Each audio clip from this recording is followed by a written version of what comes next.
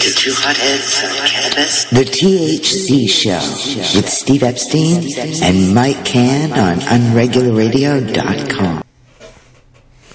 Back on the THC Show, and we have him on the phone. Who do we got on the phone, Steve? We have Ed Forshawn. Did I pronounce that right, Ed?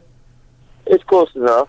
AKA... But, most people don't know me as Ed Fortune anyway. They know me as the New Jersey WeedMan. New Jersey WeedMan. Yeah, the New Jersey WeedMan is in the house. Say hello again, Ed. All right, puff, puff, pass, Boston. New Jersey WeedMan. Ed, I was reading the story. So, briefly, historically, you started dealing in weed and you got caught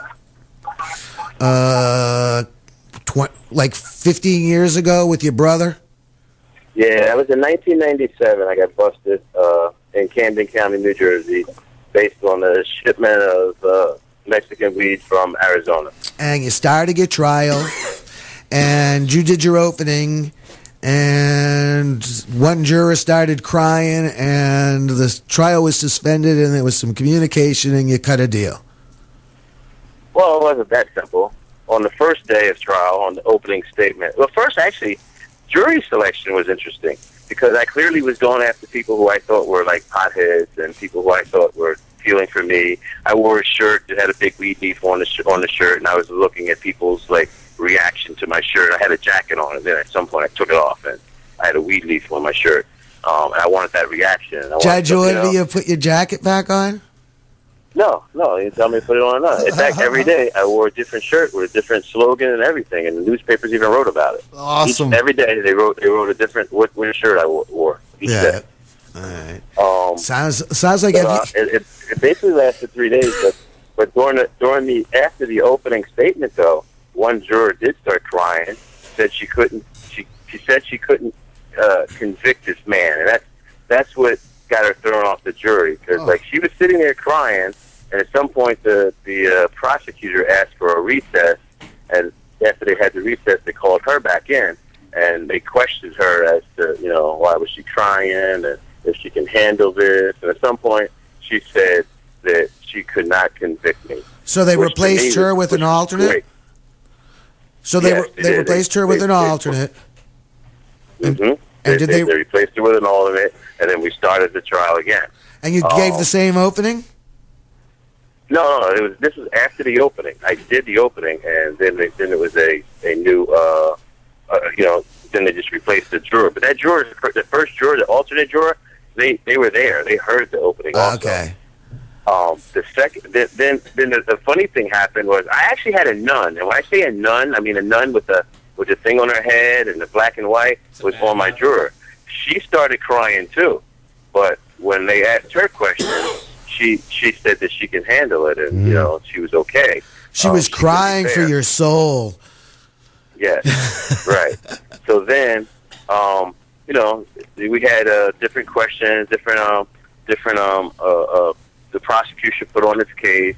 I got to cross-examine them. And then at some point, then the second day, the prosecutor and I both were watching as every time I spoke, the jurors were nodding their heads, they were paying attention to me. I really thought that I was doing well. I was really nervous about putting on my own case, representing myself. But to me, it was like the trial of my life, and I think I was doing a pretty good job. And from the reaction to the jurors, and I get a good feel for body language, and the body language for more than half of them were supportive of me. And at some point, I guess the prosecutor realized that too, and they had to make a few phone calls to different higher ups in the judiciary system in New Jersey to cut me a deal. But that's what they did. The next day, basically offered me a bribe that I couldn't refuse, just to get me out of the news, just to keep my jury nullification argument, I guess, on the low, because I think prior to this, I don't think the Courier Post and the local newspapers had ever written about a jury nullification trial or had ever even talked about jury nullification. Here it was. I was having a very public trial where jury nullification was at the center of it. I had run for office, and I constantly, when I was running for office, made statements to the public that I was after jurors. This is about jury nullification. So I was enlightening people of South Jersey and the Philadelphia area about jury nullification. That could help me that I was in the Philadelphia area because, I could talk about William Penn and all that and the historical significance of the Philadelphia area and William Penn. So it actually really worked in my favor that I was from that part of the country. And what has happened now with you have a court case right now? What's going on with you, Ed? Well, yeah, it's like deja vu. Like, April Fool's Day.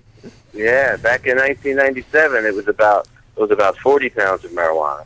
Now, in 2010, I got arrested in New Jersey with a personal bag of marijuana on me. I had a pound of marijuana. I just got off the plane from California.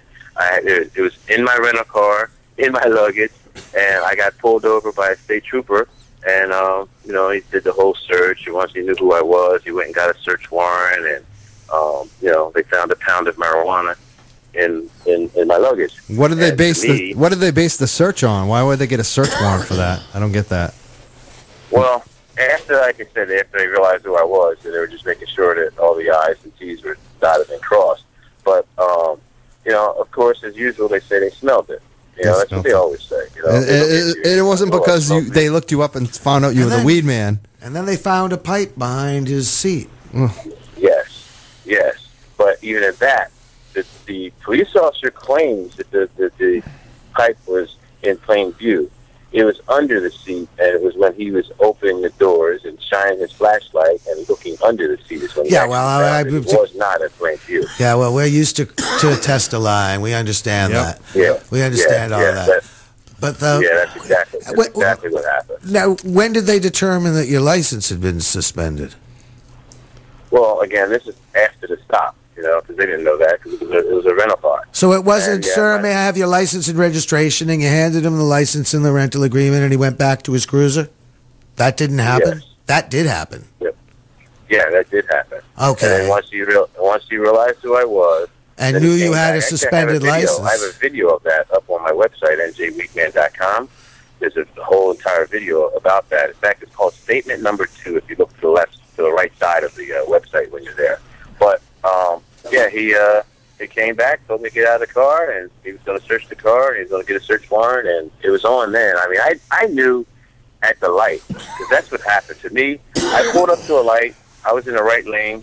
I pulled up to a light, and a police officer, a state trooper, pulled up right next to me in the left lane. And to me, I was like, oh, God. I look over at him, and he's looking right at me. I knew right then and there I was getting pulled over, Yep. And it's driving while dreaded. Yeah. I mean, I already, sometimes, you hear people out there say driving while black.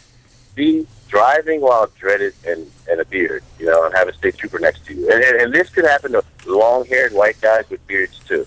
They're going to get scrutinized by a police officer. But this time you're in Burlington County. This is Burlington County. Yes, Burlington County, New Jersey. And what towns are there? A little bit north. Mount Holly, Lumberton, Painsport.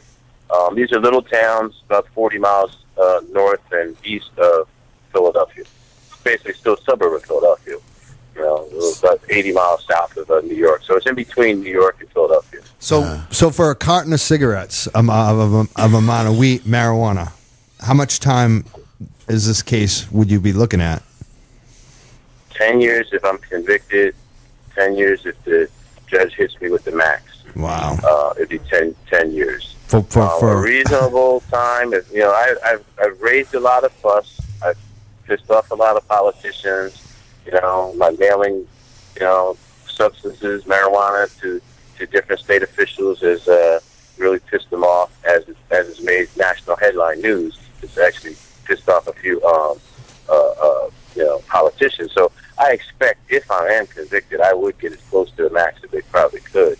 And my thing, though, is I believe a jury, especially now, today, 2011, that the jury, out of 12 people, 2 alternates, 14 people, I believe 5 or 6 of them will agree more with me that the law is wrong. And that is the case that I am putting on before the state. Not that I didn't have marijuana. I had it. I had it for certain reasons, too. Now, I want to say my reasons, and I want to say that the law is wrong and not I. Yeah, that's absolutely right. Now, were you scheduled for trial soon? It's been 18 months. Yeah, I was actually scheduled for trial October 18th. It just last week, just passed. And there were some fireworks in the court this week, and the case has been moved back to April for two reasons. One, as we were doing on the 18th, we were supposed to do this pre-trial conference where the judge was basically just working out the final little issues with trial. The next day, we were supposed to do jury selection, but we didn't make it to the next day. On the 18th, as we were discussing pre-trial issues, when it was said on the record that I was going to give my own opening statement with the Office of the Public Defender serving as my standby, the judge wasn't having it. When I started talking about how I was going to give my own opening statement, the judge said, tried to tell me that the issue of scheduling has already been decided, the issue of medical use has already been decided, and you're not going to be able to talk about those things. And I told him the only thing I want to talk about is the truth. I said, it is not I that lies about marijuana. I know marijuana is a medicine. I know marijuana is a Schedule I drug, and I used it. And this is why I was using it. And I started talking about my particular medical issue that I'm suffering from right now. And I said that I had every intention of telling the jury that in my opening statement. That was it. He removed me from giving from self-representation, which it was a huge legal error that the judge just did. On appeal, there's no way I would lose that. There's Ferretta versus California. There's several Supreme Court cases that say unequivocally that I have a right to represent myself. I had no intention of causing a mockery in the forest. I wasn't going to cause chaos. I'm actually a nice, calm person anyway, so there wasn't going to be any hollering and screaming.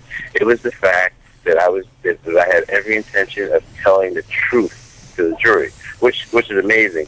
In New Jersey's Constitution, you can look it up, New Jersey Constitution, Article 1, Paragraph 6, it clearly says, in all prosecutions, the truth may be given to the jury, and the jury may judge the law as well as the facts. And that's all I was doing. I just wanted to tell the truth to the jury. And I find it amazing that before trial starts, they make you put your hand on a Bible and swear to tell the truth when the state gets to lie about what the substance marijuana is. Like the entire statute that I'm being prosecuted under, the criminal statute in New Jersey for marijuana, calls marijuana a Schedule I drug having no medical value. So again, it's ironic that I would be taken off the jury because I'd be taken off the self-representation because I said I wanted to tell the jury the truth. And what was this? I just find that amazing. Yeah. And what was the second reason for the postponement? You said there were two. Oh, okay. Yeah. Well, okay. After I was told that the public defender will represent me now, since I was taken off, I then said it was going to get postponed for a couple of weeks at that point because of the prosecution. The public defender was now representing me. Can't force the public defender on you. I didn't hear you. It's not constitutional to force the public defender upon you. Oh, I know. I totally understand. That's what I said. I said it on the record that you're shackling me to the public defender's office who refuses to assist me in the defense I've chosen. I even said again, Ferretta versus California does not only say I can represent myself, it also says that I can choose my own defense, for I am the only one who's going to suffer behind bars if that defense fails. Damn right. So I even quoted that on the record. I want to make sure on appeal that the appellate court judges can read exactly what I was saying. But the second reason was that at that point, I told the judge that, informed him of my medical issue that I'm suffering from now. I told him that prior to his ruling just now, I was willing to take the chance on going to trial. Sorry about that. We're driving. There's a road rage incident going on. I'm sorry. I told the judge that prior to his ruling that I was willing to take the chance on going to trial and facing my jury because I thought I'd win and I'd be able to come back to California and get the surgery that I was scheduled for.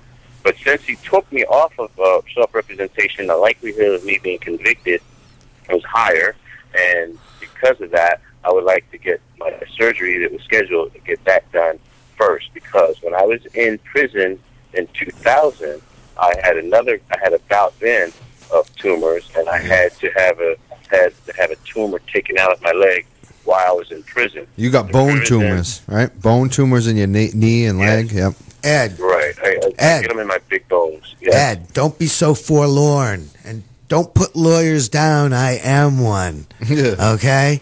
Because I have successfully made sure that the jury not only understands what you stand for vis-a-vis marijuana, but they also understand and have reinforced what in Massachusetts jurors are told by the judge and a videotape of the judges about the historical significance of the jury. And you get to refer to people in Massachusetts anyway, you get to refer to a smuggler by the name of John Hancock. All right? And one of the reasons why this is part of the argument, and I think you can find it on Normal's website under their legal briefs. But you should check it out. It was in the case involving Cusick and Keith Stroop having been charged with possession of marijuana in Massachusetts back in 2007. And that's what we were trying to argue. But we don't use the term jury nullification. Professor Nesson and I used it's a very different term. It's not jury nullification. It's very different. They're not judging the law. They're judging whether you're guilty, and guilt requires some sort of moral reason why the state should be punishing you. And where 12 jurors can't agree on that, well, this is what I tell jurors all the time.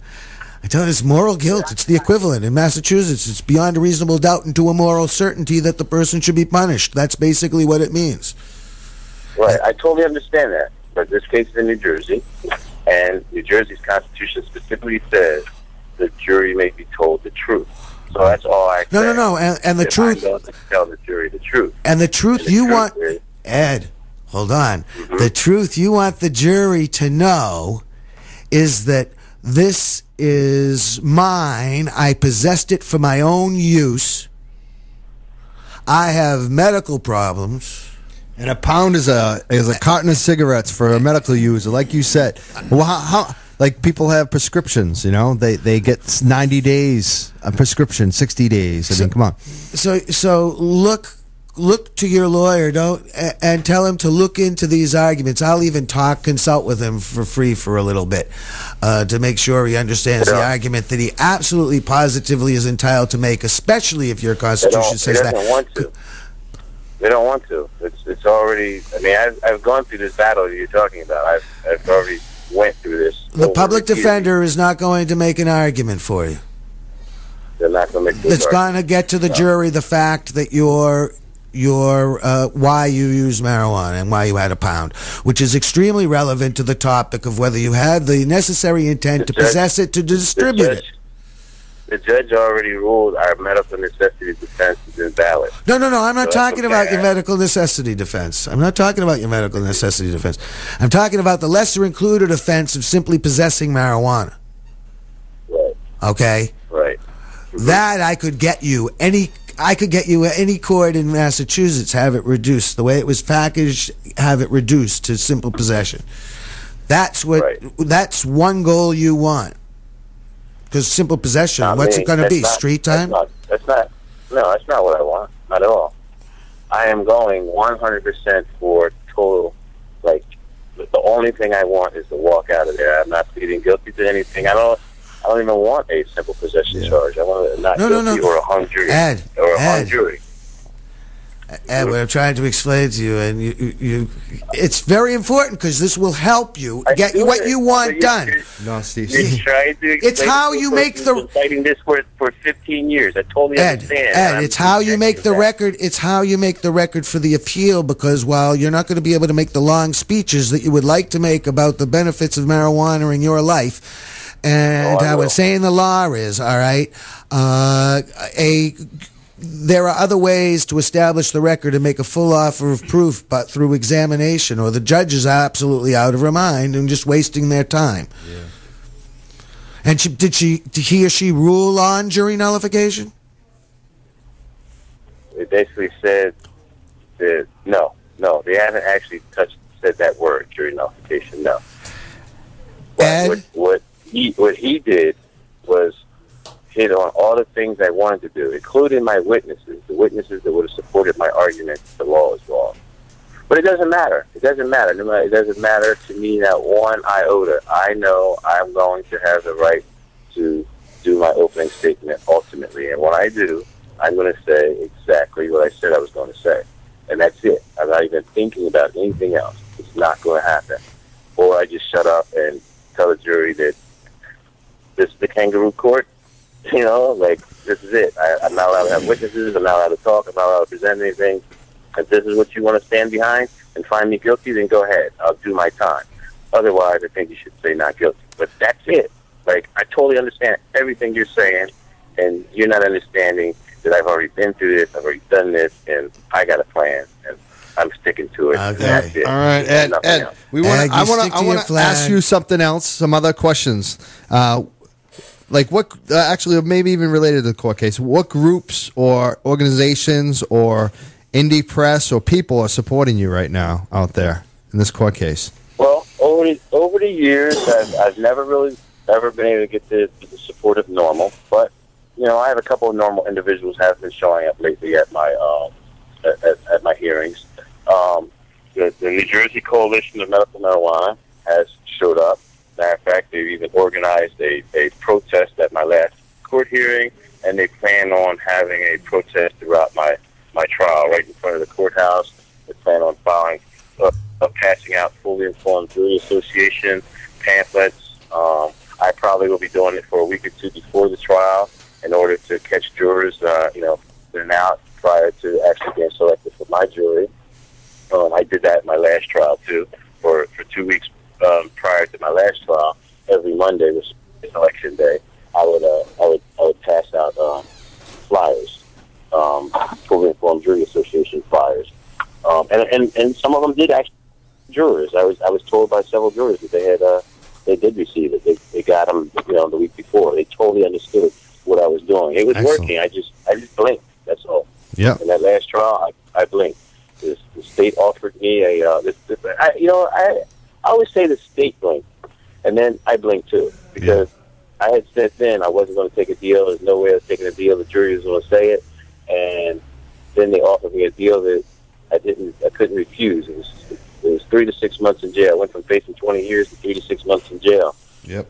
I took the deal. I blinked too. I took the deal, and I've always regretted it. And even at that, when I took the deal, I felt bad about it. I went against my word, and that's why I'm so adamant now that I'm not going to take any deal.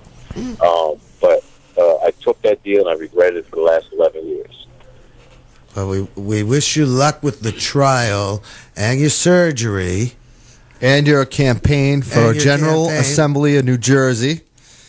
And all the media that you're getting. Tom Hartman was another one supporting you. I saw he did a video on his show.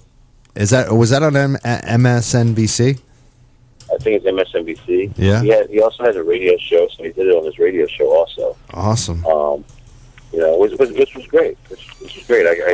I have a reverse hit counter on my website. Yep. And so I was able to see where all the hits were coming from, and there was a significant amount came from the Tom Hartman show. They heard it on Tom Hartman, and then went online and checked me out, and it was like, kind of amazed. It's like the number one.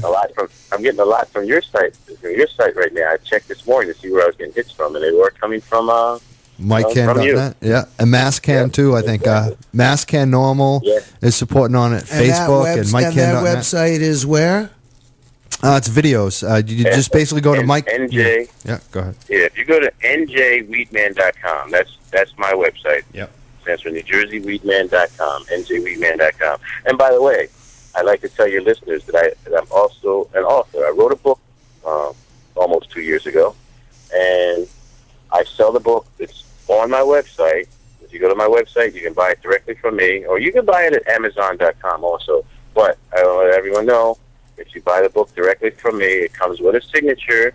And on page 82, where I talk about smoking my first joint, there's a joint there. As you read about my joint, about my first joint, I want you there. I want you to feel me as you read it. So every joint, every book that you buy from me, from my website, comes with a joint in it. How much Matter of fact, I got two calls today from different individuals in New Jersey just letting me know that they received their book today.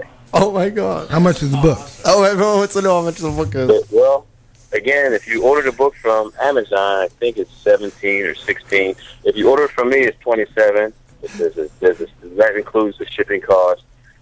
You know, there's a signature, and there's a bud there. It's a good Cali bud, and trust me, that Cali bud is worth more than $10. So don't worry about it. It's my giveaway. Wow. Ed, that's how's the governor liking those giveaways? I don't know. He claims he's not getting them. His someone in the mailroom at the governor's office though is enjoying them. You have been stealing it. But the funny thing was there was his spokesman this week and now had to make an announcement several times that the governor never received them. So this week there was one mailed to the governor's spokesman. So the governor's spokesman will receive one. Yeah, but it's got to get through the mailroom. And I find it, to me, these are acts of civil disobedience that brings some type of news, some type of press to the cause. And hopefully here we have the governor of New Jersey, Christopher Christie, who's been blocking implementation of the New Jersey's medical marijuana bill, by the way. But he's a vice presidential and a presidential... you know, he's on the radar. Candidate, presidential material. People nationwide are watching him, and guess who he has to talk about a couple times today, this week? New Jersey WeedMan. New Jersey WeedMan, and how he did not receive marijuana through the mail, through his window, through his office, or ever. And you know, to me, I think there should be some people out there who think that was ridiculous or whatever. But you know, the greater cause of civil disobedience actually is to bring attention to the cause, and that's what I did. I think it's genius. A genius, you know, because it's like media is worth so much money. You got them. You ran the right message. It's like great. I hope the governor smoked that joint, or someone in his staff smoked that weed, right in the right in their government offices. Right. You know, like awesome. You know what I got from different people who were asking questioning the wisdom of doing that. And how this all came to light is because the Mercer County, that's the county where the governor's office is, has convened a grand jury to look into the possibility of indicting me for mailing marijuana to the governor of New Jersey. And I invite them to. Go ahead, indict me. Let's have a trial about it. You know, like, go ahead. You're playing right into me. I don't think you're that dumb, but go ahead. Let's do this. But the thing is, the state of New Jersey wouldn't have any jurisdiction, to be honest with you. If there was a crime committed, like being somebody mailing marijuana, the crime would have been committed in California. The fact that he received it in New Jersey, that's a whole other story. But the crime that the Jersey authorities would be trying to indict someone for happened in California. If California authorities want to indict me for mailing marijuana from California to someone, so be it. Let's go for it. I don't think California would be worried about it and waste their time and resources protecting the governor of New Jersey, though, from some marijuana. It's not like it's not like you're hiding from the federales. Right, and then again, and the feds. Would the feds really waste the time and resources over a joint, over a gram of marijuana being mailed to a governor? If that happens, I don't think so. Yeah. And if they did, again, they play into my hands by putting me on MSNBC and CNN and my cause. Yeah. You know, that's what would happen if they did. So, again, when people ask me, aren't you afraid of getting arrested? Aren't you afraid of getting indicted?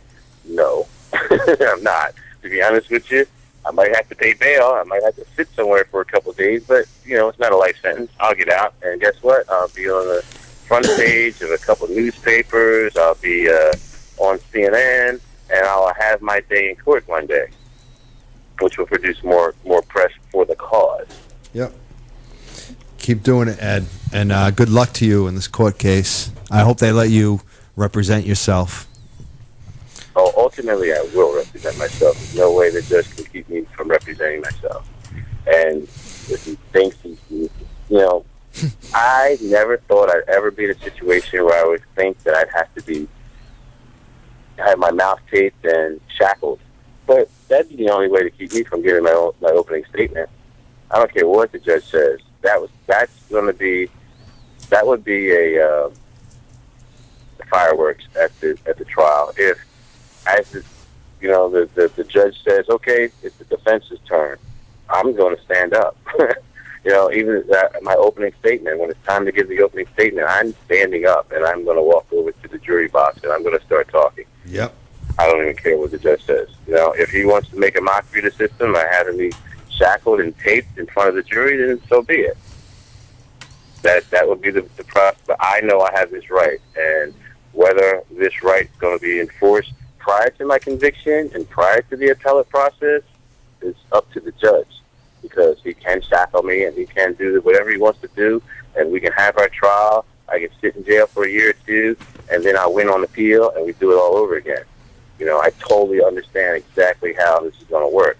I don't think the judge is that stupid to do that, though. I think the judge will relent and allow me to represent myself, because his peers, his other lawyers, other judges are all going to tell him that he's wrong. You cannot do this. The New Jersey Law Journal, I basically gave an interview to the New Jersey Law Journal basically about Ferretta versus California recently. And I told him, I said, not only does Ferretta versus California say I have a right to, the Supreme Court case, Ferretta versus California, say I have a right to, I mirror Ferretta now in California in that case, because anyone who's ever read that case understands that Ferretta initially asked to represent himself. The judge said yes. As the case got close to the trial, the judge then revoked his right to represent himself, because Ferretta at the time was arguing some similar things that I'm arguing now, that he thought that he was being done wrong and he was going to speak to the jury himself. And that's what he wanted to do. And the judge in that case removed him. The California Appeals Court sided with the judge. The California Supreme Court sided with the judge. But then when it went to the Supreme Court of the United States, the Supreme Court sided with Ferretta and said not only did he have unequivocal right to represent himself, it solidified the Sixth Amendment right to present witnesses, and it solidified the right of a defendant to choose his own defense. And that's what Ferretta wanted to do. That was his problem with the Public Defender's Office. He had chosen the way he wanted to defend himself, and the Public Defender's Office did not want to pursue it that way. They had a different idea, and he was convicted. And that was what he argued, that that he was removed. And anyway, the same thing in my case. At this point, I actually mirror Ferretta to the T. Like, there's no way the judge is going to get away with doing this. Fascinating, Ed. We'll follow you on your website, NJWeedman.com, right? Yep, NJWeedman.com.